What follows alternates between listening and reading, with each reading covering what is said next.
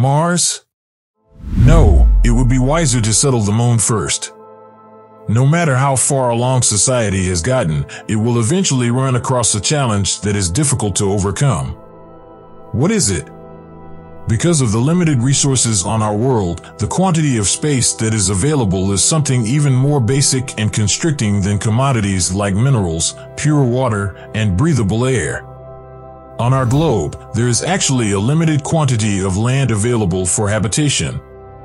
Yes, it's possible that eventually we may create floating cities on the oceans or perhaps find a way to survive deep underwater, but it's only a matter of time before we have to abandon the planet in part.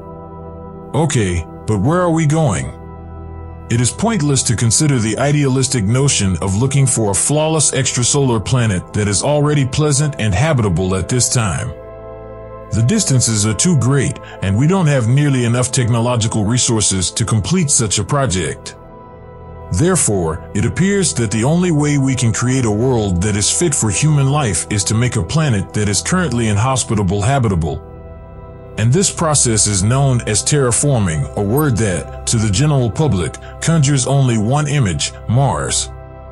But while many people think that Mars is the best planet in our solar system to terraform, there might be a more accessible choice that is even better: the Moon. I'll also discuss the universal desire to visit Mars. First impressions may lead one to believe that Mars is a much better candidate for terraforming and settlement than the Moon. After all, Mars already contains a lot of water, both in the solid and gaseous states. So it is mentioned, but I myself worry that the forecasts in this area are overly hopeful. Additionally, Mars is bigger and heavier than the Moon. It has twice the gravitational pull, and, despite having a rarefied atmosphere, it has a high carbon dioxide content. All of those are deemed to be superior to what the Moon can provide. But while Mars has merits, it also has a lot of problems. Here are a couple. For starters, it is further away from the Sun than Earth is, thus the typical amount of sunlight that reaches its surface is only 40% of what it is here. And that doesn't even take into account dust storms, which on the red planet can block solar energy for weeks or even months at a time. And with less solar energy, we will need to make arrangements for artificial light and heat sources to be used in addition to it while we are there. And it will need the relocation of complicated equipment, machinery, and installations over vast distances. Mars is vulnerable to solar wind particle bombardment because it lacks a protective magnetic field like Earth does. Living on the surface would entail absorbing a deadly amount of radiation over timescales that are incredibly short compared to human life.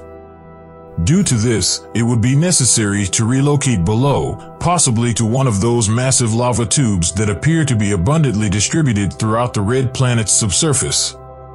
Fair enough, the Moon is also impacted by this issue. The soil issue is yet another serious one. The Martian soil is actually very different from that of Earth because it contains silicon dioxide along with metals that have been heavily oxidized, including iron oxide, aluminum oxide, calcium oxide, and sulfur oxide. This makes the soil extremely hostile and has a chemistry that is actually very unfavorable to the presence of organic compounds and the growth of plants. One-way communications from Earth to Mars can take anywhere between 7 and 22 minutes to arrive because to the distance between the two planets. If you have to control any operation from Earth in real time, it will take a very lengthy time. The threats to human life must also be taken into account. Similar to the Apollo period, a one-way trip to the Moon only takes a few days. Astronauts may easily return to Earth in the event of an emergency because a spacecraft can travel 400,000 kilometers in just 3 days. On the other hand, Mars is hundreds of millions of kilometers away from Earth, 1,000 times farther than the Moon, so it would take a manned mission 6 to 8 months to travel there. The team might decide to stay on Mars if there were an emergency.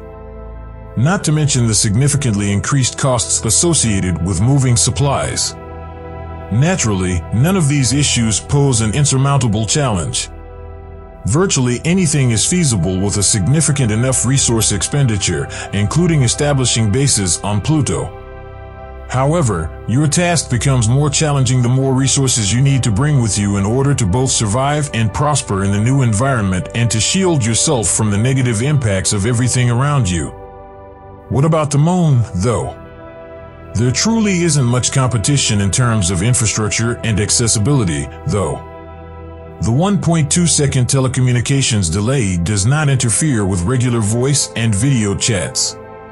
In the early stages of colony establishment, when urgent issues might require aid from Earth in almost real time, this could be extremely important.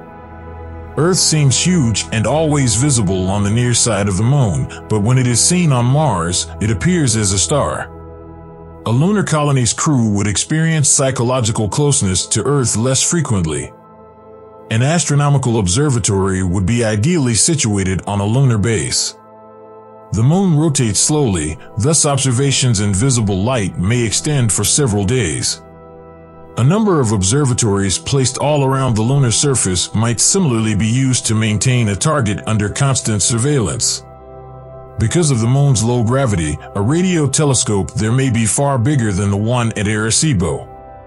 The moon is also geologically dormant, which, along with the lack of significant human activity, almost eliminates mechanical vibration disturbances and increases the effectiveness of interferometry.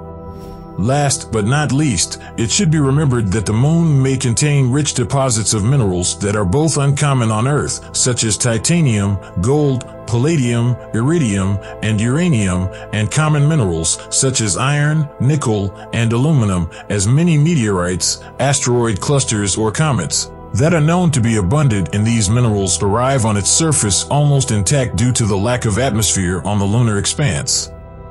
Additionally, the discovery of helium-3 on the moon, which nuclear fusion power plants may use, would increase the possibility of delivering electricity for lunar bases and/or cities to both Earth and the moon. No atmosphere, clouds, or sandstorms exist on the moon to filter or obstruct solar radiation. The solar panels would only require cleaning every few decades and could be installed on the surface to receive the same amount of incident radiation as an orbiter. An effective means of transit between Earth and the moon, as well as later between the moon and other locations in interplanetary space, will be necessary for a lunar outpost. Our spacecraft has the benefit of a relatively weak gravitational field, making it simple to launch items to Earth and other places. However, it would be quite expensive to send things from Earth directly to Mars. The moon's best resource, though, is something that transports us to the past, not the future. As we have already established, the oxide-rich Martian soil is unsuitable for cultivating the plants required for the early colony food source. However, the moon and Earth share a common past in terms of the elements that make up both worlds, the chemical makeup of the compounds we discover, and the isotopic ratios of the components present. The lunar regolith's composition is exactly the same as that of Earth's crust, with the exception of the organic elements present in soil. And if the material on the moon is not only similar, but also the same as the stuff on Earth, terraforming the moon becomes a far simpler operation than we might have initially thought. The process of lunar agriculture can be started by simply breaking lunar rocks to create soil. And just recently, regolith from the Apollo 11, 12, and 17 missions was utilized in an experiment to sow seeds of Arabidopsis thaliana, a plant with little agronomic significance, but which is frequently employed as a model organism in numerous scientific experiments due to its simplicity. Due to the limited amount of lunar dirt that was accessible, as well as its immeasurable historical and scientific significance, the intended experiment had to be carried out on a tiny scale while being continuously videotaped and observed. The regolith was put into tiny thimble-sized plastic containers that are typically used for cell cultivation. Every one of them worked nicely as a jar and held roughly 1 gram of regolith. The researchers put some Arabidopsis seeds to the soil after moistening it with a fertilizer solution, much as they would when trying to grow something on Earth. As a comparison, some seeds were also planted in soil made from Earth, but it was fake lunar soil, simulated Martian soil, and soil from harsh settings on Earth. The outcome?